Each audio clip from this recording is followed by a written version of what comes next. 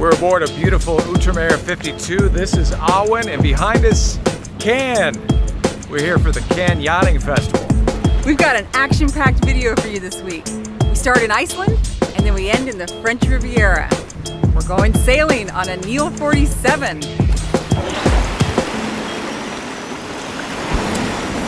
Hey, we're going compact this time. We're traveling light, only 300 pounds. 1, 2, 3, 4, yeah!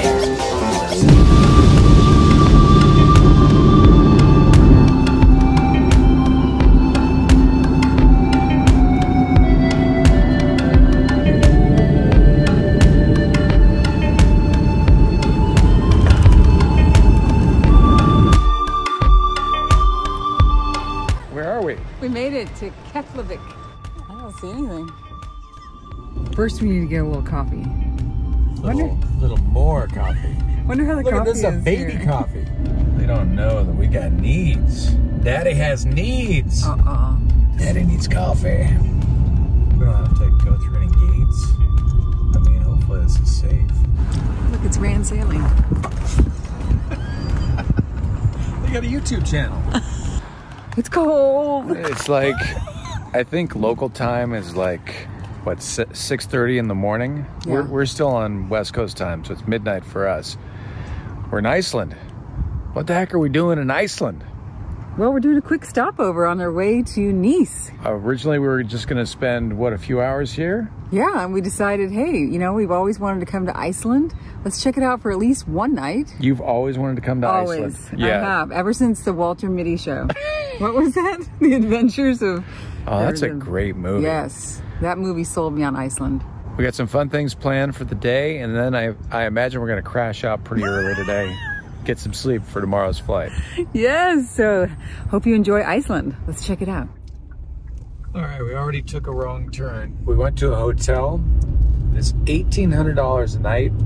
That's next to a power plant that smells like rotten eggs. $1,800 a night. And it's all booked up. Yeah, so apparently the Blue Lagoon is... Ooh, that's blue. That's blue puddles. Yeah, the silica. That's why it's blue.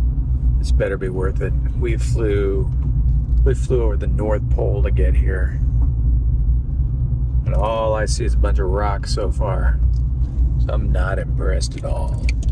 There's only like 5 people here. It's like 7 in the morning.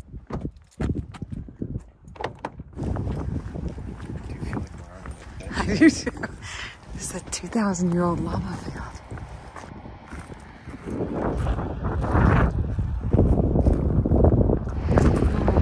We're walking around the Blue Lagoon before we decide to go in. Looks like a giant 7-Eleven Slurpee.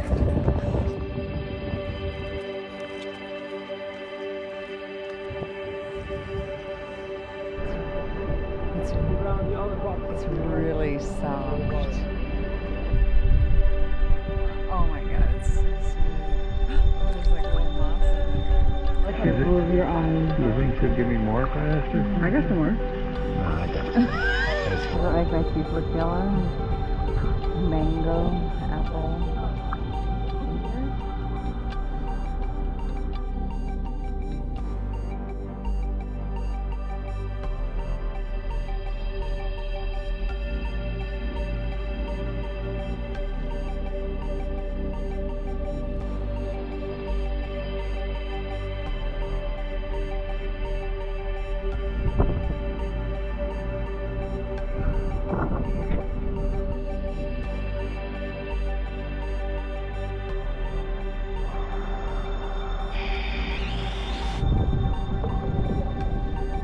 Is it heavy?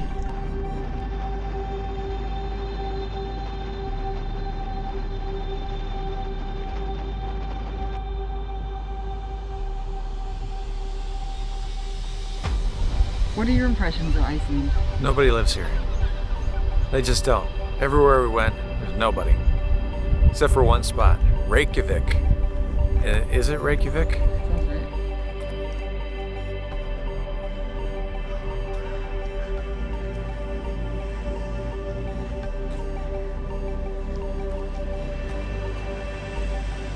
Can you tell me about this church?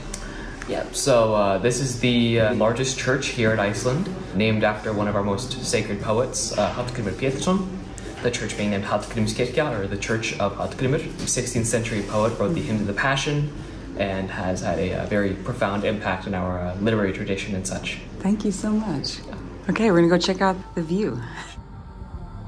So Reykjavik is the largest city in Iceland, and it has 60% of the Icelandic population.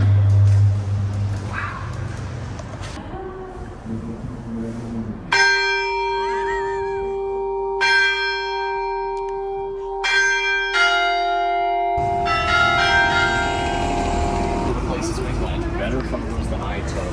So I feel like I'm in a suburb of America. I'd say 90% of the people either speak extremely good English or they're Americans just off the boat, or the plane I should say. Reykjavik? Reykjavik. Reykjavik? It's a charming little place. And they got a very interesting museum here. It's the Museum of Dicks. An unforgettable experience. Sadly, the museum is closed, but we can get a taste, so to speak, of the dicks on display down here. Hundreds and hundreds of dicks, all preserved in formaldehyde. There's coffee. Plus, they've got coffee. Let's go in the morning. Oh, now that's a big... Whoa. I wonder how this guy feels about having his picture next to the museum. Thank you, Babbel, for sponsoring this video. I've never spoken French in my life, and now I'm here in France. I need to speak the language. That's why I'm doing Babbel. Bien sûr. Bien sûr. Fantastique. Fantastique. Fantastique. So it's a game? Je m'appelle Charlotte.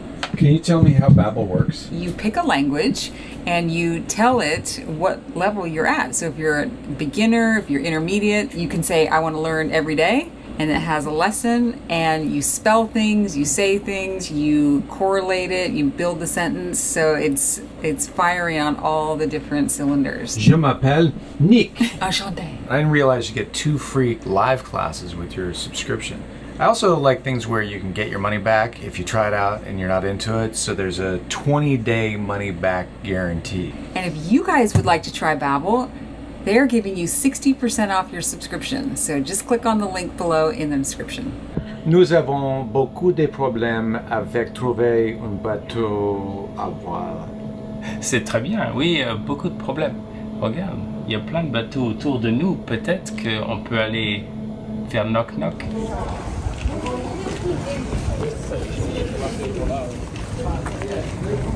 This is like the Yellow Brick Road, kind of.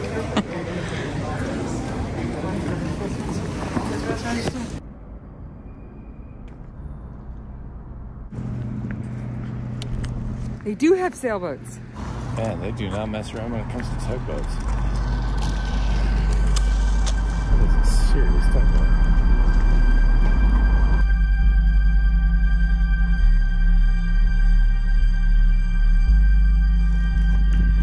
We had a few hours to kill before the airport. I'm really glad we came out to this lighthouse. It's low tide. It's gorgeous. What's it like here in Iceland? It's kind of like being on the moon. It's really stark and beautiful and vast. It's very, very clean. It's low tide and it's gorgeous. Really calm weather today. No wind, the sea's flat, and it smells like the ocean. I'm so glad we came out here, aren't you? I feel like we're on the most, I feel like we're at the calmest day ever here.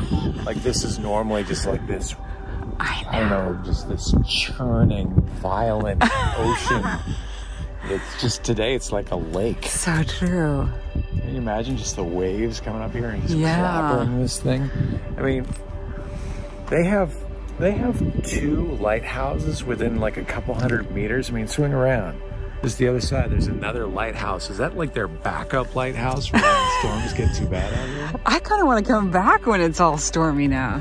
Don't you? I don't know. In fact, that begs the question. Do you think you'd ever want to come back to Iceland? I do want to come back. Do you think you'll ever come back to Iceland? I do think I'll come back. And I'm going to rent a camper and drive all the way around it. Go out and see the puffins. I'm going to do it up next time. Will I ever come back here? I mean, I guess I'd like to. I'd have to save up for a few years because I think it's about $700 a day to travel around here at least. No joke, I think that's what we spent in one day. All right, I just want to show you where we're staying here in Reykjavik. It's a very humble little dorm room. Nick, I feel like this is what it'd be like if we were college roommates. We were college roommates. Yeah, I feel like we're in either a dorm or a prison. Little garden view. Yeah, very fancy. Looking at out at the airport practically. No, I slept good. Did you, Nick? Just getting packed up, getting ready for France.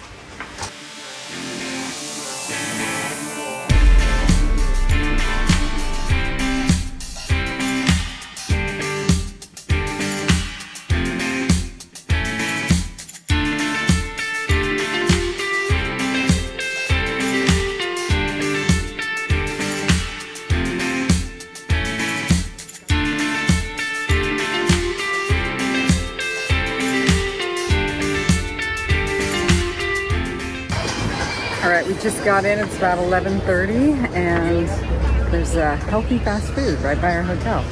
And we're starving. Thank you. Bon appetit. Bon appetit. That looks so good.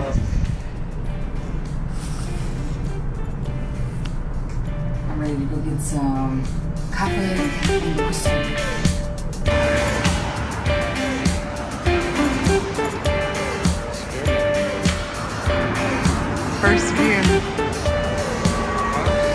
First view of the Mediterranean.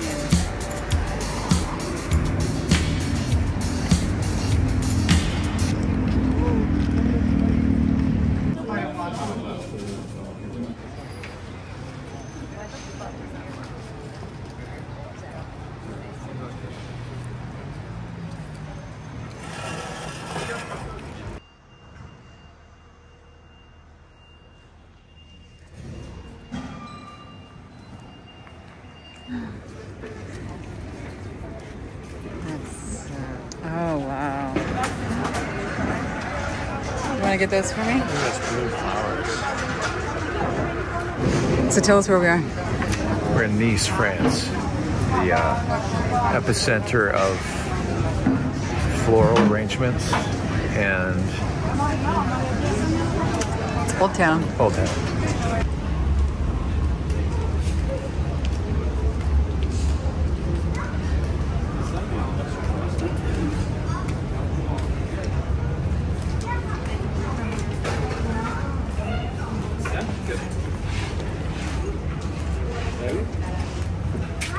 What? Sorry. Are you videoing me? Yeah.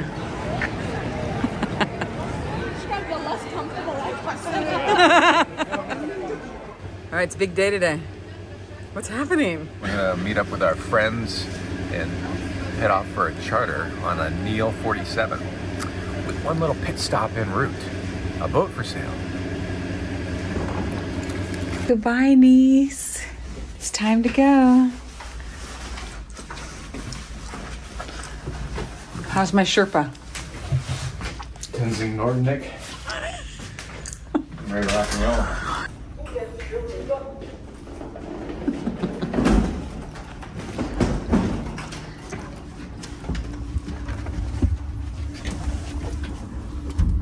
Fermeture des portes.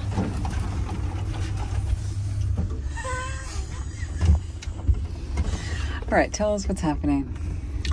Oh, we're just leaving the Hotel Soko here in beautiful Nice, France. I guess I can look at this. Yeah, look in the mirror. And we started the day with a lovely walk to get some pastry and coffee. And now we're going to drive to Coquelin, which will take about 2 hours. Saint Tropez. Saint Tropez. We're going to see a boat. Rez-de-chaussée. Oui. Ouverture des portes.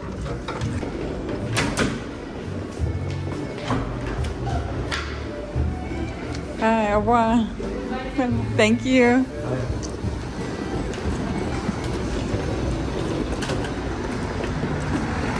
Spandana and Dave are going to pick us up here at the train station. Our friends have rented a Neel 47. We're going to go charter with them for a week. But just by chance, there's a catamaran that's at least worth looking at. Yeah, the search has turned up quite a few duds over the last 15 months, so we've kind of let it go for now. We're gonna focus on having fun in Europe. So maybe that relaxed attitude will turn up a boat. You never know. You never know. All right, we So really tired. screwed this one up. Yeah, we took a 4-hour nap yesterday. Yeah. Woke up at 4:30 this morning. We're delirious. How's my jet lag? Let's see. I do know I'm in Europe.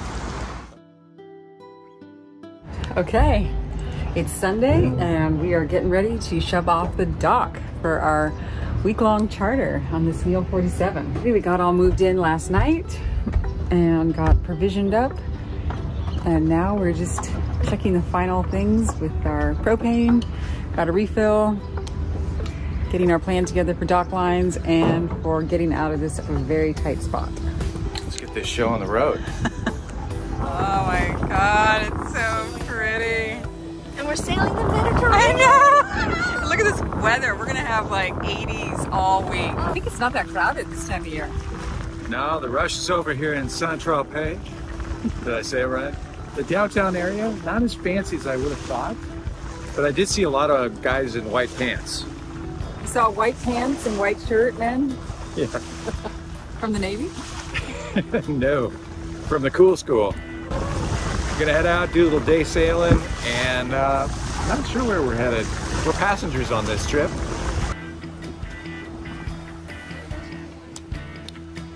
How fast are we going? How many knots of wind? 16. Wow. Oh, really conservative today. Yeah. We got 16 knots of wind and we're doing about 6'2". Taking it easy. Overall, it was really mellow conditions, and we really would have benefited from some light air sails like a Code Zero or an asymmetrical spinnaker. But this is a charter boat, and they just don't supply sails like that. If you'd like a more in-depth review of the Neel 47, check out the link below.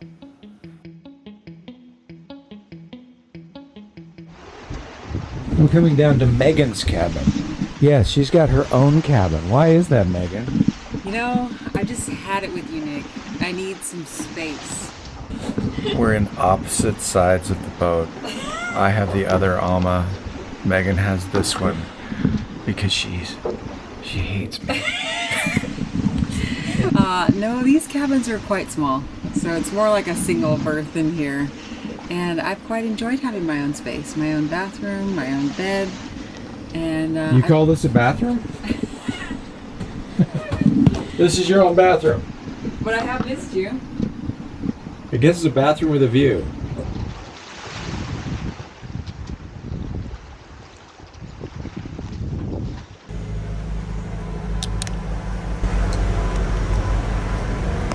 It's so different being a guest because we're not in charge. It's kind of great, honestly, but it's weird because we're so used to making all the decisions, doing all the anchoring, mooring, all that.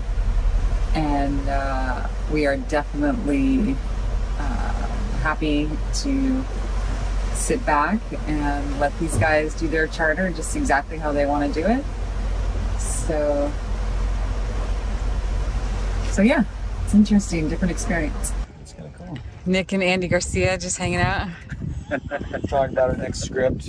Yeah, what's it going to be about? A sailing theme, I hope. Oh, definitely a pirate thing. Yeah, we're Yeah? just gonna take a boat and keep adding hulls to it and see what happens. Like a big raft up for Waterworld type? Is that where we're headed? Absolutely. We're Waterworld, all right. If 3 hulls are good, who knows where we should stop? Quadrimaran. We're designing a quadrimaran. Oh my god, I knew it. Ultimate stability. It's wider than it is long. It's just a big circle of hulls, basically. You guys get lots of ads for lawyers in your... Actually, Divorce on FR has the most smiling people I've ever seen in my life. She gets a divorce. She's sad before she gets a divorce. She meets another woman. She's happy. Hilarious. Wait, she meets another woman? Need like one up like this and one down like that, rubbing the belly. Oh god, Nick. Oh, perfect.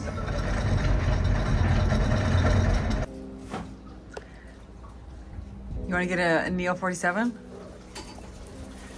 Come to your office?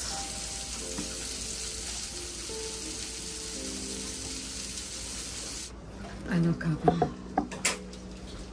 We need to have a shirt that says I love coffee. I think I need a pillow right here. I know, they don't have Exposures. So you can like tap on the screen and then slide this little sunshine thing up and down. Have you seen that? I haven't. This is like all the best cured meats you could even imagine. And you got that at the boulangerie? I got this at the boulangerie. And you want to eat like this every day? I love it. I mean, it's probably not good for you, but I don't care. Nice and moldy on the outside. That's what you want with your gourmet meats. Is that what that white stuff is? Yeah. What do you think it was? It has your daily vitamins and minerals. Oh, that's right, doctor. What will the mold be doing for us? Wonderful things. Yes. Wonderful things.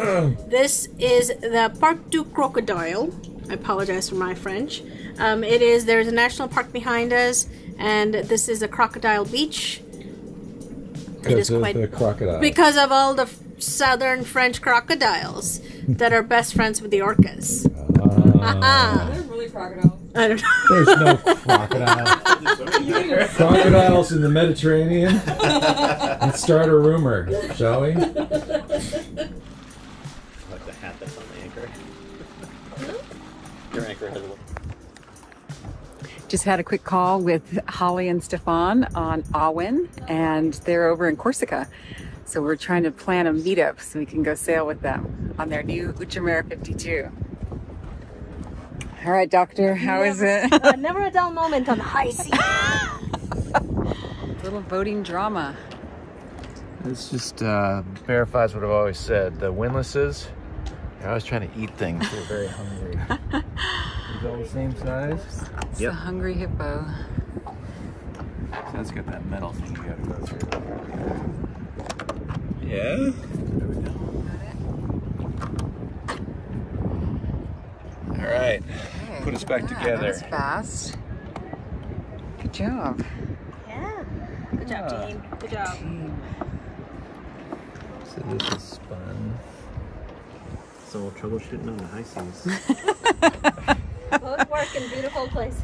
At least the weather's calm, cooperating with us. Thank you, weather. So why are you out here on a multi-hull? Betrayal, according to all of our friends. All of our monohull friends are like, what are you doing out there? They're so angry. You told them? I told them. You gotta keep that quiet. Just go buy the boat and then you tell them later. Why the triplet and not the catamaran? That is an excellent I question. mean, have you met catamaran owners? But they're so snobby. They're so the worst. We stepped on a Neel back in Charleston when we were there for a little bit and really liked it and decided, you know what, we saw that they had charters and decided that we have to do multi-hulls eventually. We're going to want to explore trimarans and catamarans, so let's start with the trimaran. Yeah. We definitely hope to get on more catamarans before we make the decision because, yeah, it's great, like Dave said, it's great to look for something before you're desperately in need of something. So desperately in need of something. I don't know what they're talking about. So what's the motivation? Just curiosity? You see the videos and you're like, what's this all about? Or I think a big part of it was sailing on a monohull. You know, you have a lot of the ocean movement, you have the regular boat stuff, but then you also have heel, which we had a trip recently, a couple of months ago, we were trying to go from Dominican Republic to Curacao, and it was just, we were on our ear the entire time getting rocked by the ocean waves, and we were like, you know, rocked by the ocean waves I don't think you can avoid, but maybe getting on our ear the entire time maybe something we can avoid. And also just having more living space. We're both kind of trying to work from the boat and live on the boat. And Well, why don't you just do the normal thing, which is don't even go try one out, just go buy Just go buy. a catamaran. The first one that you find, in fact. Why not just do that? Well, we practically did that with the monohull. We did. learned how to sail. 2 months later, we owned a 40-foot sailboat. And while that was adventurous, we don't think that that's maybe the best way to do it. And now that we have the experience of cruising, now we know what to look for and what we want. So you rented this one. Give me your reflections on the renting the boat, and then tell me what you think about the boat. It's our first time chartering, so we're not sure what the normal is. the actual company itself was relatively straightforward. I think if it was not in France, which is where we did it, it would have been more straightforward. It's just the language barrier is really tough sometimes. Then once they actually got onto the boat, the toilets don't quite work. They do flush, but you have to kind of pour your own water. There's a couple of things that are broken. The water maker didn't quite work, and we had to fiddle with it to get it working. So yeah. They had a fiddler on board, thank God. Thank God indeed. Thank God Nick is we here did to help not us with invite them to help us with as much as they have, but they have been incredible. I mean, mostly we've been doing this, but every once in a while, I brought you some bread. No, actually, no, I didn't even bring you some bread. No, I haven't done much around here. We've done a lot of bread shopping. He's while we're only friends. taught us how to use this type of mainsail. We only have a furling main, so he's only done that. He's only helped us rescue our snubber. And just FYI, she's over there planning the entirety of the rest of their next few days. I really haven't done anything. I did. No, we've been passengers. Yeah. It's been wonderful. We're so grateful to you guys for inviting us. So thank you. Thank you guys for coming. Yeah. Boat, pretty good shape, right? Otherwise, Pretty good. right? Yeah. I think so. I think because we've never chartered before, we've sort of rolled with the punches. And I think we as sailors understand that boats break all the time and stuff happens, and we've just kind of rolled with it. So I think if we were newer to sailing, all of this stuff would have bothered us a lot more. This is normal stuff. This is just normal stuff. I mean, when they said the toilets were only half working, I was like, oh, okay, I guess it's a charter. This is what happens, right? Yeah. At least I don't have to fix them. Right. Not my boat. Not my boat. Quote of the week, not my boat. All right, well, let's shift gears to, so what do you think about the Neel? Features you like, features you hate, what you think of sailing it, all that stuff? You can do like, I can do hate. Like was definitely, and this is tough for us because it's our first real long experience in a multi-hull, but just the amount of space that we have, and I think the Neel is special for this, was just the amount of living space, the amount of walking around, and just the sun was hitting us from different angles, and I could just go anywhere else and find a seat. That was awesome. Kitchen, the galley is huge. Just really enjoyed living on the boat, which I think is something we're definitely looking for with multi-hulls. But it's hard for us to say, is that Neel or is that multi-hull necessarily? So I think we do need more experience with that. Sailing it was actually really good. I feel like the lines all came to one place as opposed to our boat. So it was nice having that central control panel. And everything here is way bigger than we're used to. And having electric winches, very nice. Way better than hand cranking that we have to do all the time. Yeah. With the size of this mainsail. Really happy we have one. Just things, not so much we hate, but things that kind of aren't our favorites. Our boat, especially, and this is, again, a multi-hull, maybe a monohull, multi-hull thing, but our boat doesn't sail on anchor as much, which is, what I mean by that is just kind of moving around while it's anchored or moored. Ours tends to be a little bit more steady, so getting used to that has been a little bit. I hate the toilet that's up here. It's too damn tiny. I don't know who fits in there. It's very skinny people. Standing up from that toilet is a challenge. Like I am reaching in all directions to get up there. It's definitely a low point for me. but very, very small nitpicky stuff, I think, in general. We've really enjoyed our time. It has been an incredibly great introduction to multi-hulls and an introduction to a trimaran, which for us the whole point is to try as many things as possible. Our brain is blank in what we want, and we're just now filling it with this. Well, this checks these and this checks that. So different possibilities. Different possibilities. God, they are good. They're pros. Do you guys have a YouTube channel? Yeah, you guys have a YouTube channel? Yeah. Give us a plug. What's the YouTube channel? Yes, the name of our YouTube channel is For Sun and Stars, as in we travel for the sun and the stars. So Cannes is over there, maybe a nautical mile of flight. Harbour is here, and there's a mooring field. Nick, we gotta go. We gotta get to the Cannes International Boat Festival. Yachting. That's right, yachting. Sorry, we ran out of time to give you the full tour of the Outremer 52 this week, but stay tuned and we'll have it for you next week. Thanks always to our patrons and the new patrons. Thank you so much for signing up.